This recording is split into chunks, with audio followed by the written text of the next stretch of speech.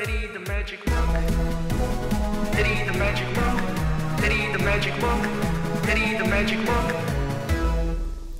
Hey guys, it's Eddie the Magic Monk doing another Python tutorial. You can see that last lesson we created a little program that can evaluate whether someone's age is bigger or smaller than a certain number and print out a statement. Okay, so last lesson we said if age is bigger than 18, say you're an adult, otherwise say you're a child. Okay, and this doesn't need to be in brackets. I'm not sure why I did that. Let's just check it's still working. Yep. So now what I want is for the user to type in their age. Okay, and to do that, you will need to use the input function. So you're going to say input, and you're going to say what appears on the screen when you want the user to type in something. So I'm going to say, what is your age? Or enter your age, or something like that. Enter your age.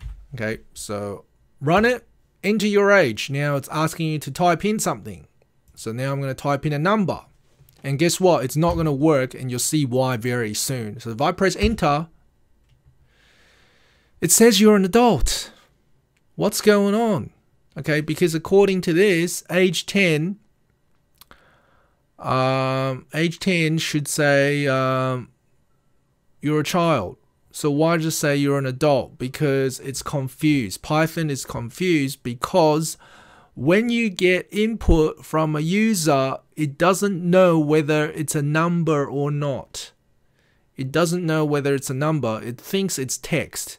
So when you're asking, is it bigger than 18? It's got text is 10. Comparing it to a number, it's just getting confused. Okay, so you can't just do this. So what you need to do is you need to put in a function that converts this input into a number. So I'm gonna go age again. I'm gonna do something to the variable age. I'm gonna make it float bracket age. So what this means is I get the input from the user, which is now a string variable, and I convert it to a floating point variable, okay, which is just another word for a number with numbers after the decimal point. Once I've done this, then it's going to work. See, if I run this, enter your age, I'm going to put in 10, it says you're a child. I'm going to run again, enter your age, 23, oops. Press here first, click here first, 23, it says you're an adult. So this extra line is needed because it converts the string variable into a numerical variable or a floating point number. And then you can use the if statement to compare the variable with numbers. And now it compares it with 18 and it prints this out. So that's how you convert between a string variable and a floating point variable. Instead of doing this, to make it a bit shorter, you can also put float here. Okay, so that will still work. So enter your age, let's put in 30, says you're an adult. Enter your age 1, oops.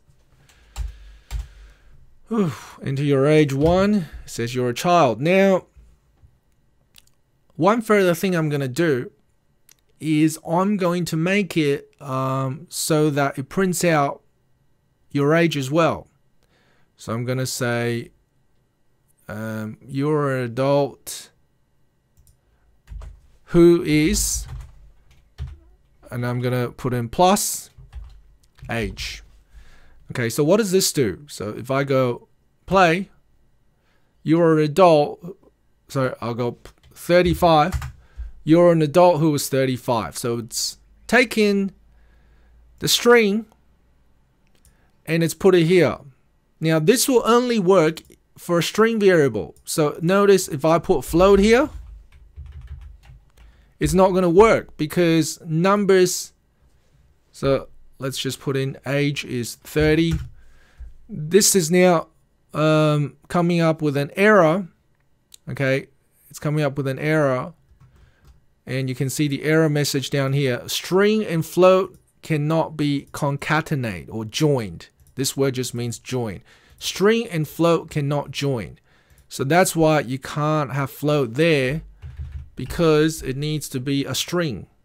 Okay, so enter your age 50. You're an adult who's 50, who is plus age. So if I run this, enter your age 3, you're a child who is 3.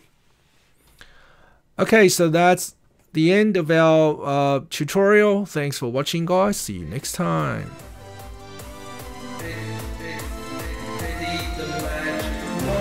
Thanks for watching, guys. See you next time.